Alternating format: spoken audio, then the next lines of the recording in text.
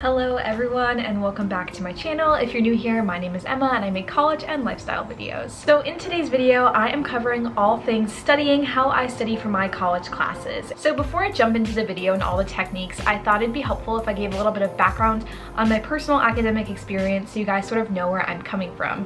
So I am a current senior at Boston University. I graduate in January. I am studying media science.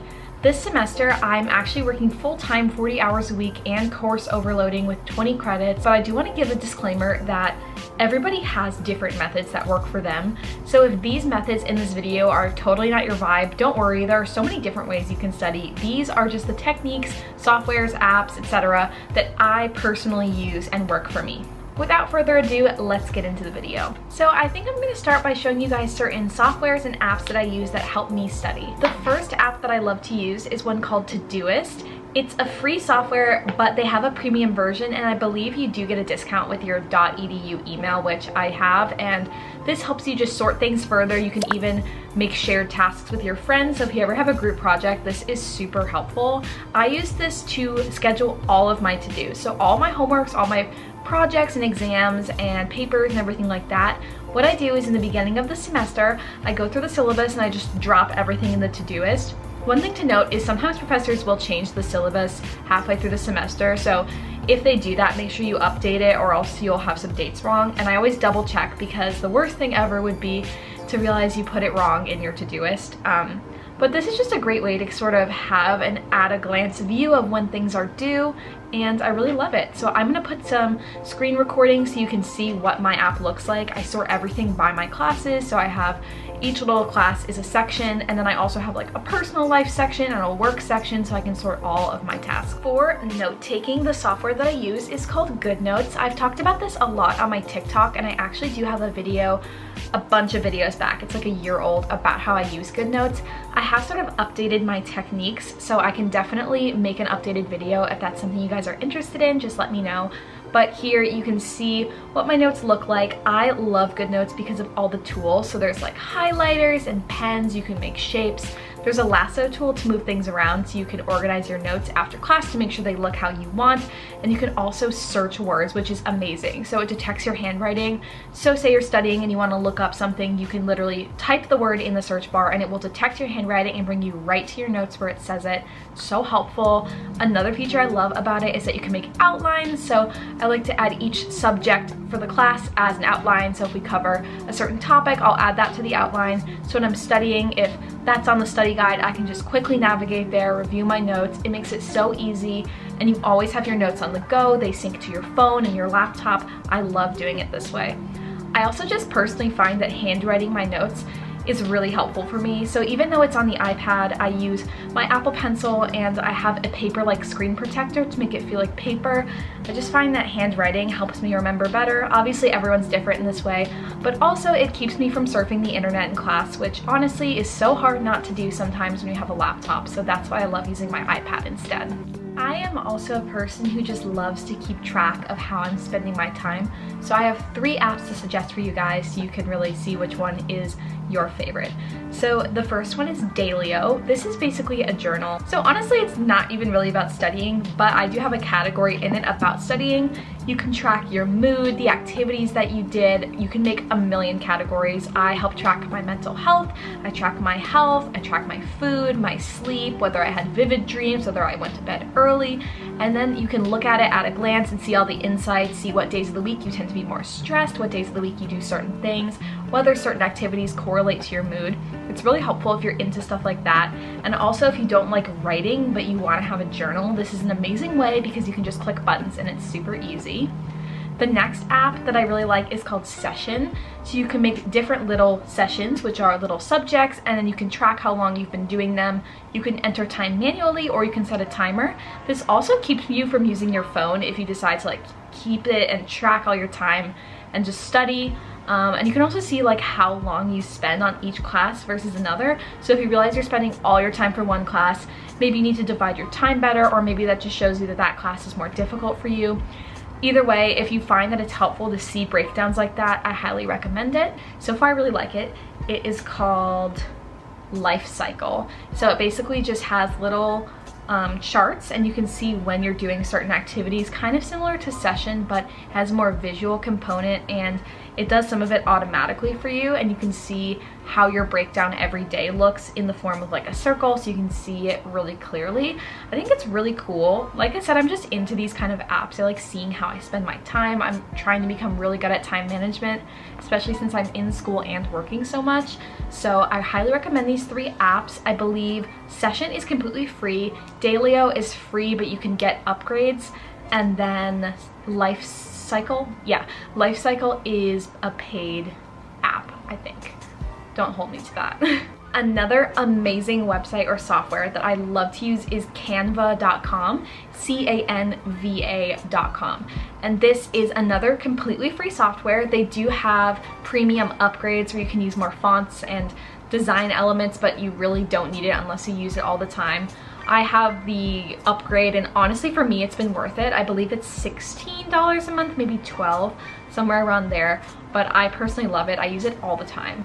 But what Canva is the easiest, most user-friendly design software ever. But why does this matter to you? Presentations. If you're ever making a slideshow, if you have one that you make in Canva, everyone is gonna think you have it together because they will come out absolutely stunning. They have amazing templates. It's really easy to move things around. You can add videos and hyperlinks and interactive elements really easily, which is also another reason why I love it. But if you're looking for a way to spruce up your projects and really put in the extra effort to impress your professor, I really recommend Canva. It's also amazing if you do any social media stuff, if you're in a communications class, or if you have to make a cool proposal, you can do that on Canva, a brochure, literally any type of visual project, Canva's got you. The last app or website that I literally could not do school without is Quizlet. If you're not familiar, Quizlet makes online flashcard sets that you can study. So you just enter the terms and the definitions, and then it automatically allows you to learn them. You can like flip the cards and just like normal flashcards, or you can do learning. It will make tests for you so you can practice. You can switch whether you're trying to memorize the term or the definition, depending on what type of exam you have. I just find it really helpful to memorize in this way. And also some of the games make it a lot more engaging than just using plain old flashcards. But if you do prefer handwriting, you can always just use traditional flashcards. Quizlet is great. There is a pro feature. I don't have it. I've been thinking about it though. It's a little bit expensive, but it unlocks more smart studying guides. It tells you how to study, what subjects to study based on where you're lacking. So I'm thinking about it, but if you guys have never tried Quizlet, I highly recommend it. And another awesome thing about it is you can actually add your school and class to your Quizlet, and you might be able to find sets from previous years or from other students in your classes, and you don't even have to make them. Like, you can just use the sets that are already created. So that is a really good tip. So now that I've gone over the softwares and apps that I like to use, I thought I would explain how I study on a day-to-day basis. You always hear this phrase like, I'm studying, but what does that really mean? So for me, what it means is each day I'll have a certain number of classes. So for example, on Mondays I have a law class and a health campaigns class. After class on Monday, I will go home, I'll relax for a little bit because it's good to take a break between being in class and doing homework. And then I will literally just read over everything I took notes on in class. So much of the time I find that in class I'm focusing on the presentation and the professor and people's questions that I'm not even fully absorbing all the material. I'm just trying to get everything down. So it's really nice to take a moment and just read over everything when you're done. Clarify it in your notes. If you have digital notes like what I do, you can move things around into the order that makes sense for your brain to learn from. I love to do that using the lasso tool in GoodNotes. It usually takes under 20 minutes to just read over notes because you're just reading through everything you wrote down. But those 20 minutes seriously are so helpful because when you go back to study for the tests, you've already read over your notes once. It's not like you're just now going back for the first time. Then what I do is check my Todoist, which is that app that I mentioned where I keep track of all my assignments, and I just see what's going to be due the next day. Usually I have some readings, so I will do those readings, and by that I mean I either write directly in the textbook and take notes just in the margins on what I'm reading, or I will import PDFs into my GoodNotes and then I'll just write on them there, highlight them, add them to my outline so I can reference them later. Pretty much just skim them most of the time. If they're a long reading, your professor almost never expects you to read them in depth. It's just not realistic. They really want you to just get the big ideas out of it. So if you can just really thoroughly read those first few paragraphs, get the thesis, read the summarizing paragraph, and then for the rest of it, just sort of skim and highlight what's important. That will be really helpful for you. And then I spend the rest of my night doing any larger assignments, and I work in bits and pieces. I will just break down things into small sections, except for essays, which admittedly I always write in one sitting. That's just how my brain works. I don't like to take a break from them. I like to just get it all out. But for projects and things, I will just work on them in little pieces. So if I have something to do on Friday, I'll maybe create the document on Monday, do a little outline, then add some information on Tuesday. Wednesday I'll take a break, and Thursday fill in the rest and give it a final look over. But I do like to break things down like that. So I now want to go over just how I take notes in general. I know this seems like an obvious thing, but I've noticed that everyone sort of has a different method of it, so I thought I would just explain my personal method. So for each set of notes, I put the main topic at the beginning, and usually this topic is in your syllabus. So my teacher will put, today we're covering freedom of speech, and that's sort of like the big topic. So I put that at the top of the page so I can easily add that to my outline. So if the test covers freedom of speech, I can quickly just go to my outline, check out the notes I have under there. Then I will do subheadings with a big highlighter through, and you can see this on my good notes. These are just like the main ideas. So if we're talking about maybe a specific case related to free speech, that will sort of be a subheading. I'll put all the info for that underneath. Then I'll start the next subheading, a new case or a new main part of that topic. And this just helps split it up for your brain, so it's not just one huge block of text. There's like a nice little visual separation between each of those subtopics. And then what I try to do is implement as much different and variation in my notes as possible. So I don't like it to just all be like straight lines of text, because then when you look at it, you're just like text and it's sort of hard to read and it's not very interesting. I like to try to use things like lists to mix it up, diagrams. If you're in a class that has diagrams, that can be super helpful to add some sort of like visual component to it. Sometimes I'll also just use little sticky notes, like digital sticky notes, to add little side notes so that there is just something breaking up the big block of text. And as I mentioned, I do have more videos on good notes, and I'm happy to do an updated one if you guys are interested. So I thought I'd go over how I use textbooks and how I do readings. So I always buy my textbooks. I never rent them, which can be really annoying from a financial standpoint. I hate doing the actual purchases, but I always get used ones. Usually on Amazon, you can scroll through all the used copies and find really cheap ones. Most of the time, little books I can get for like under $5, like $3 or $2.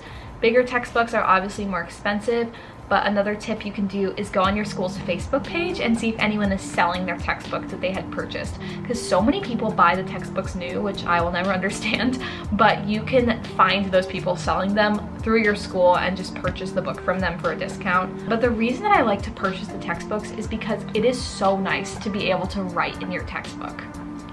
However, if you rent the textbook and you can't write in it, I highly recommend using sticky notes. This might seem obvious, but if you just put a sticky note on each page or in each section and write the TLDR, the summary of what you're reading, that will help you so much, and that's pretty much how you can work around not owning the textbook and being able to write directly on it. Those are pretty much all the studying tips, tricks, and ways that I study for you guys today.